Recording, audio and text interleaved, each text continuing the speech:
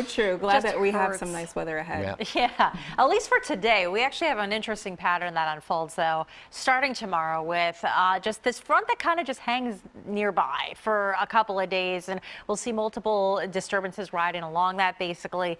That's kind of the story for us in the next few days. For now, though, storm scan. Quiet locally, not so at the wider zoom. Heavy rain and storms rumbling through Iowa as well as Missouri at this point. That is the disturbance that gets here later on tonight and into early tomorrow morning. So for now, high pressure is on our side, at least briefly.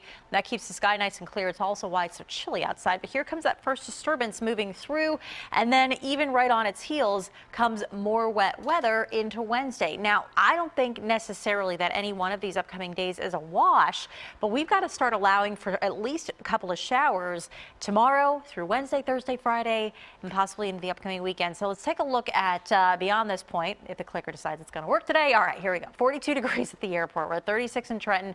Chilly start in Allentown. Just a pair of threes for you there. And we do have a frost advisory in Lehigh, Northampton, as well as Berks and Lancaster counties. It's going to go for another, let's see, it's 6:16, about 45 minutes. It'll go until 7.